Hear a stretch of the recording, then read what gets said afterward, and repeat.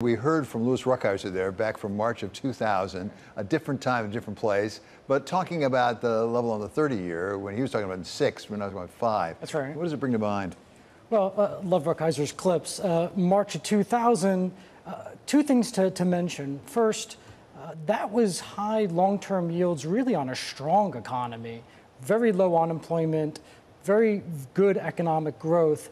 And inflation was actually really tame, given how strong economic growth was at the time. So that's what we call a cyclical climb in long-term yields, and that's usually a good thing. Of course, it was the eve of just before the popping of just the beginning of the popping of the tech bubble. So things did get worse, but they didn't get worse for the bond market. They actually got better from the bond market at that point onward. But here's the thing. I'm surprised he wasn't commenting about the late 1990s late 80s or early 1990s, because that was something I think is more comparable to what the bond market is fretting about right now. Is inflation and is the deficit has it climbed to a secularly higher level? So Lizanne, we were on the verge of a major shift there with the dot-com bubble being burst. Where are we right now? I mean, is this a temporary thing that's going away, or are we looking at a longer-term shift?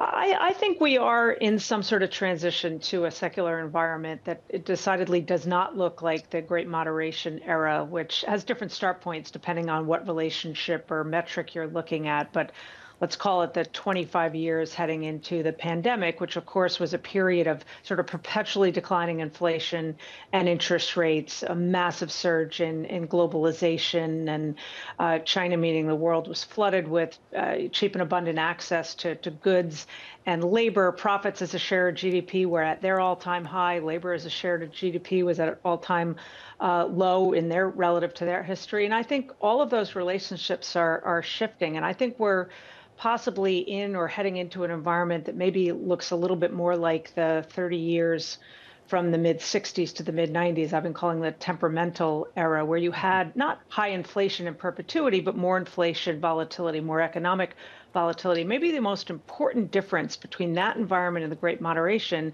is almost the entire 30-year period starting in the mid-60s, you had an inverse correlation between bond yields and stock prices.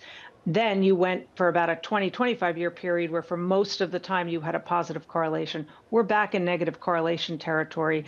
And it doesn't mean there aren't opportunities for investors. I just think it's a secular backdrop that looks quite different for people whose investing horizon only dates back to the 90s. David, do you agree with that analysis? And if so, what does that mean about the shift between stocks and bonds? Well, I do agree with the idea that declining inflation, declining real interest rates all the way up until the pandemic helped boost equity valuations, but also productivity and therefore earnings and margins. And it's been a great 30 years, and we just have to question, will it be more challenging in the years ahead? And probably. I also think to myself, it's not just the global factors that led to those and policies that led to lower interest rates and higher productivity, but the rules-based global order. And there's still a war raging in Europe. And I think keeping an eye on Kiev over the rest of this year and next year and how that turns out is going to speak a lot about also the years to come in this decade. So stocks, bonds, I think there's a lot of uncertainty out there. And when things are uncertain, if you can get a 5-6% return on short-term bonds, it sounds like a good return to get. Lizanne, come back to you on this question about the geopolitics, but also the politics right down in Washington that we saw so dramatically this week. Can an investor even take that into account? What do you do to try to protect yourself against those externalities that you really can't control?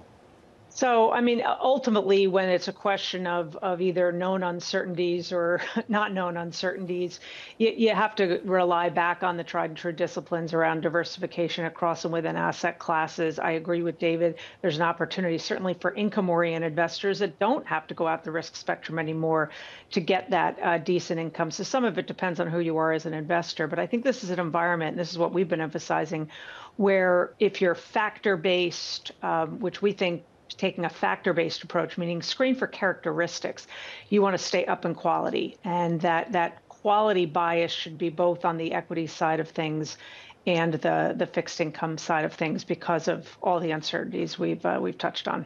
What does that say about spreads, David?